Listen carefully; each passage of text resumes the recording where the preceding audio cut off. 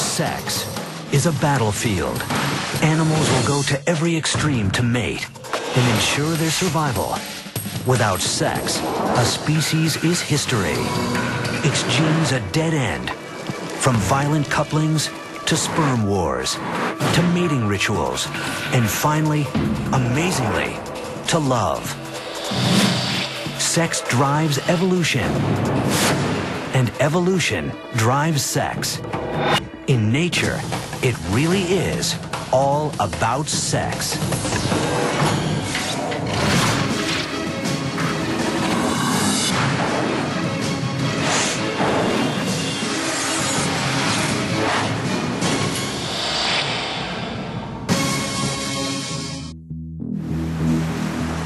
Just off the coast of Bimini Island in the Bahamas, scientists are studying a marvel of evolution. Over millions of years, evolution has built the protruding jaw and razor-sharp teeth of the ocean's master predator. But sharks are more than just killing machines.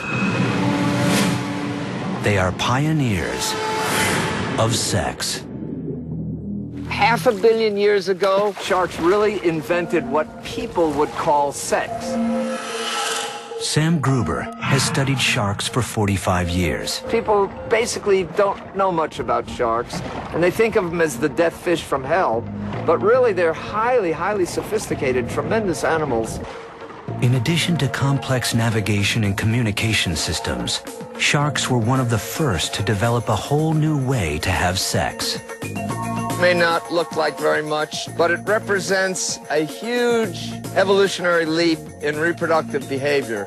If you look very closely, you'll see these two little finger-like projections, which are called claspers, are actually the penis of the male shark.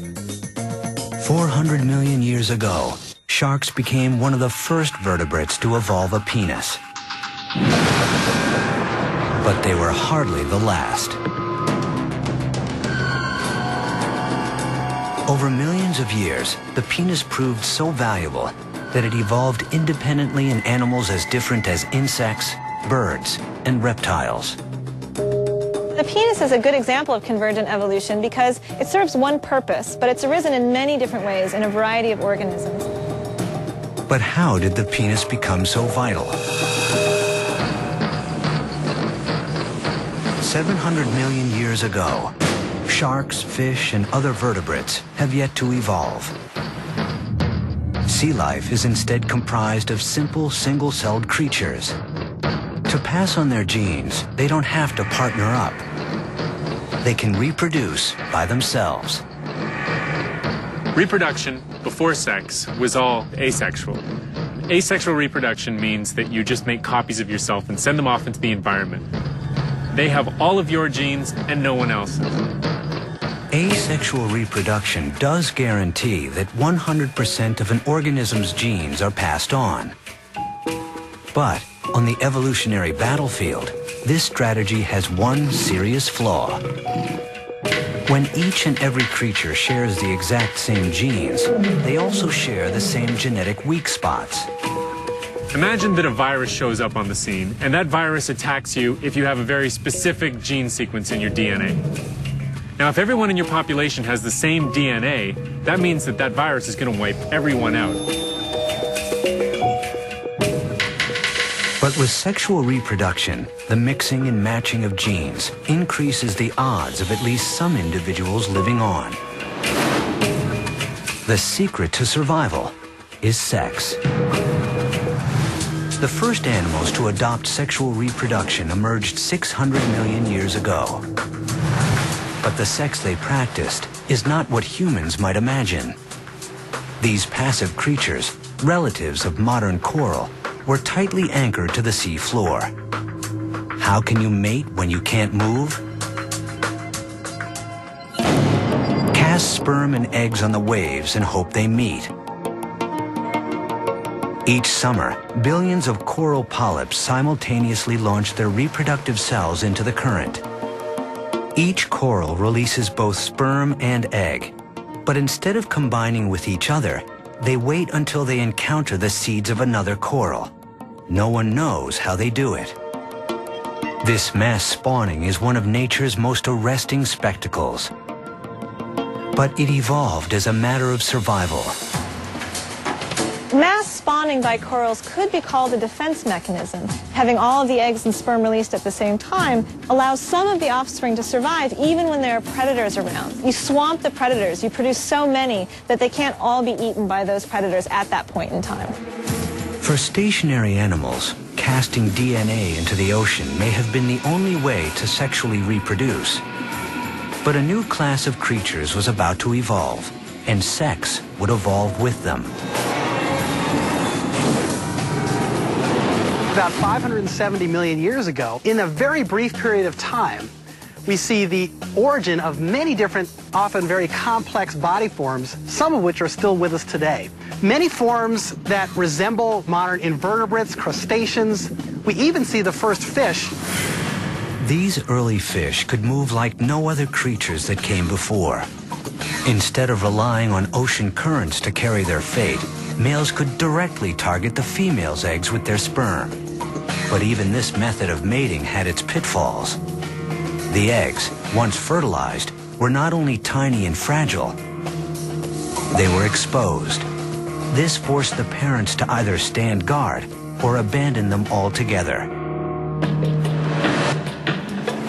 It would take another 200 million years for evolution to come up with a new plan, which is where sharks come in. In sharks, evolution gave rise to an innovation that allowed males to deploy sperm directly inside the females. Sharks invented sex, so to speak. This is just a huge difference from what we see in animals that lived 500 million years ago. Instead of two fish just randomly spraying their eggs and sperms out into the water, helter-skelter, these animals have to actually come in contact. Sharks are one of the first vertebrates to physically connect during sex. It may sound friendly, but with sharks, it's anything but.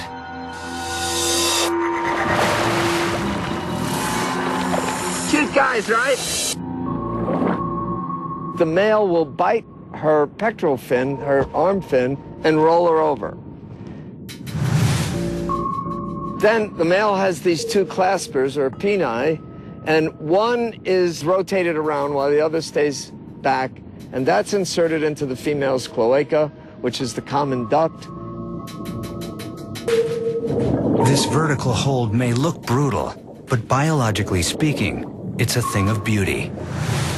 It looks to me like a ballet because they have very difficult tasks to go through to bring themselves together. Each seemingly violent act has a necessary sexual function. The male flips the female shark to her back to relax her for penile insertion. He sinks his teeth into her skin to trigger her ovulation. She's even protected from his gashing. Female sharks have skin twice as thick as male sharks. They have amazing healing properties. They can have huge lacerations, which would kill a human, and they're perfectly fine with it. But the crucial innovation of shark sex is the penis. Once the male is firmly attached, a spur at the appendage's tip prevents it from slipping out. A sac in the male's abdomen fills with seawater and propels the sperm directly into the female's womb, where eggs await fertilization. So not only did they invent copulation, but they also invented getting pregnant. That is to say, internal fertilization. This represents a whole new stage in reproductive biology. Internal fertilization has been a foundation of sharks' 400 million year reign as the ocean's top predators. Not only does it protect their developing eggs from enemies, it leads to the birth of large, fully formed pups that are literally born to kill. For hundreds of millions of years, animals would remain confined to the Earth's oceans. 370 million years ago, a unique lineage of fish began to move towards land. Called tetrapods, they evolved legs from fins. In time, those legs became sturdy enough to let them move out of the water. But this new world presented new problems.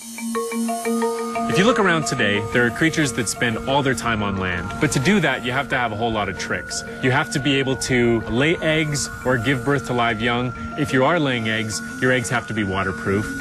The fish ancestors of tetrapods simply dropped sperm into the current to fertilize eggs.